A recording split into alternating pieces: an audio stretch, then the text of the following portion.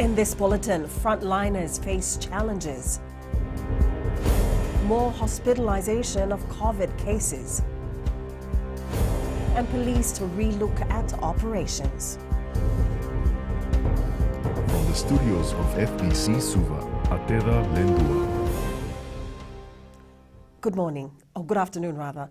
Women at the front line have complained of alleged sexual assault by those they work with. The Fiji Women's Crisis Center coordinator Shamima Ali says they have noticed this growing issue during this pandemic. While some have lodged complaints, there are others who chose to stay silent in the fear of losing their jobs and marriage. Frontline workers are also putting in complaints about sexual harassment by people who they are working with at the front line. You know, even there we should all be safe because frontline workers are so important, and they're always putting their lives in danger. So they have these add-ons also.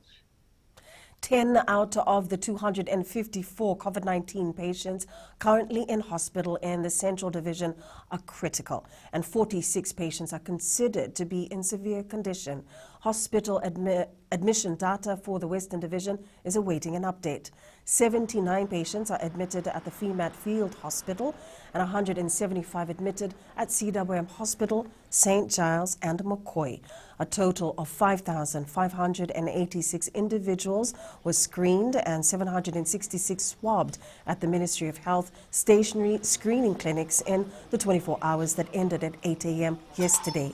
And the national 7-day average daily test positivity is at 32.0%. The Fiji police will now be working to be tough, smart and friendly with how COVID operations will be carried out. Speaking to FBC News from quarantine, Commissioner of Police Brigadier General Sitiveni Giliho says he has had several virtual meetings with Divisional Commander and Deputy Commissioner of Police Rusiati Tundravu since his arrival. Giliho believes police can be tougher with enforcement, especially when dealing with the seen-to-be uncontrollable loitering. He adds that directives have been sent out and people can expect to see changes in police operations. Officers are also being reminded to have a level of understanding with people during this difficult time.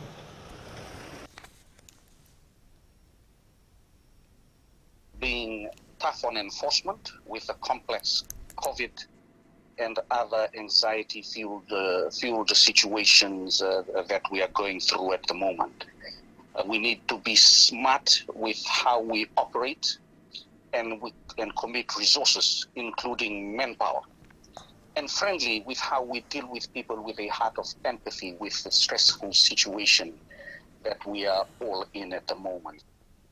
The Fiji National Provident Fund has appointed Williame Wondanaivalu as the new Chief Executive. FNPF Chair Dakshesh Patel says Wondanaivalu has shown innovative and decisive direction, which is reflected in the fund's overall investment achievements. The new FNPF CEO enabled the fund to attain the highest levels of growth in the investment portfolio, averaging 11.5% and totaling $2.8 billion with a total investment income of $1.97 billion. Wondanaivalu has been acting CEO since February following the resignation of Chaoji Koroi. The no jab, no entry rule at the Suva Municipal Market will be enforced by October.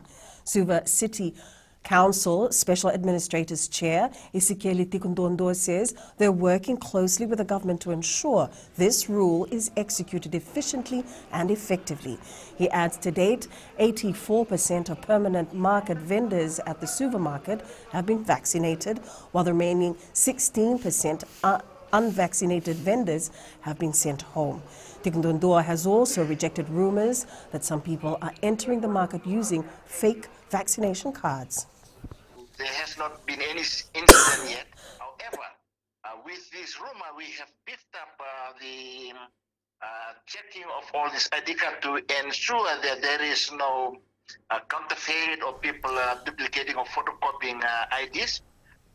With the rapidly changing COVID-19 situation in Fiji and around the globe, ANZ today reinforced that it is ready and willing to help customers financially impacted by the pandemic.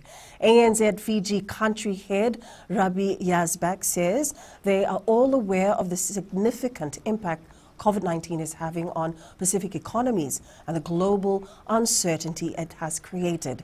Yazbek says, as Fiji's largest bank, they're here to help customers through these difficult times, adding that they know the weighty responsibility on their shoulders to act in a way that supports Fijian people and communities through this crisis.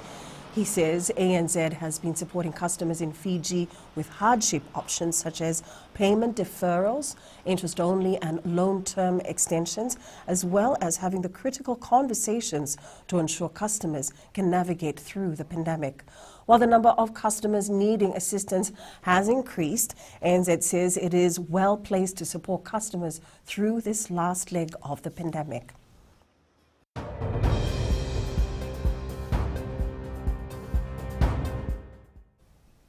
And to our latest COVID-19 update for today, Fiji had 1,187 new COVID-19 infections for the period ending at 8 a.m. yesterday. 387 cases are from the West and 800 from the Central Division.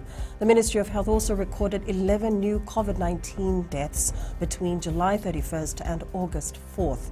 9 deaths were in the Central Division and 2 in the West.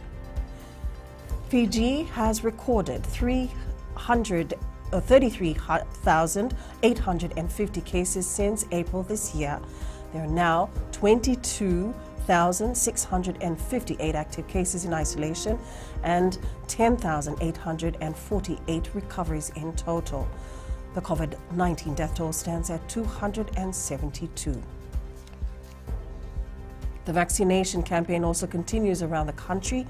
As of yesterday, 498,680 or 85% of the population have received their first dose of the AstraZeneca vaccine.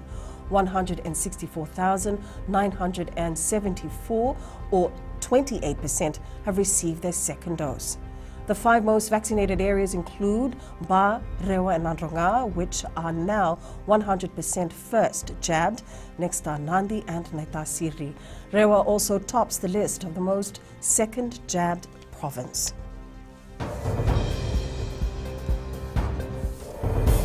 Up ahead, Nosoko sets aim, and Belarusian sprinter moves to Austria. Stay with us.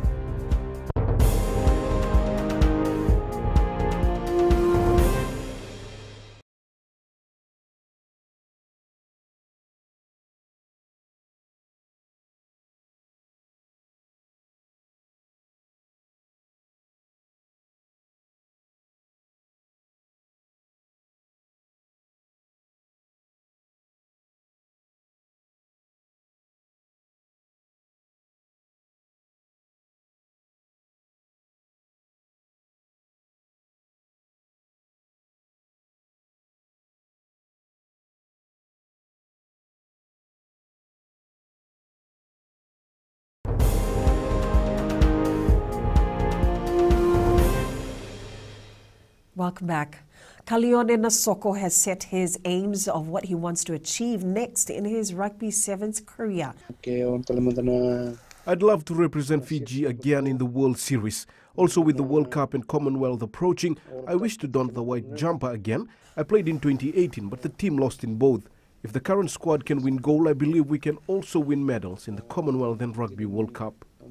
Fijiana Sevens captain Rusila Nangasao is content with how far the team has come and the achievement at the Olympics. Though the team missed out on a gold medal spot after going down to New Zealand in the semi-final, they still had a chance at a medal. Nangasao says she reminded the girls of the situation in Fiji and how crucial the final game against Great Britain would be. We were aiming that morning to go and play in the semi-final and try to win the gold medal, but it didn't went our way. It is what it is, semi-final. One is going to win, one is going to lose. We went back to our changing room, we talked about it, and from there, we know we didn't get the goal. But for us, going back and talk about our mistake, trying to improve from there. The Belarusian sprinter, who has been the center of attention at the Olympics, has gone to Austria. She had sought refuge at the Polish embassy.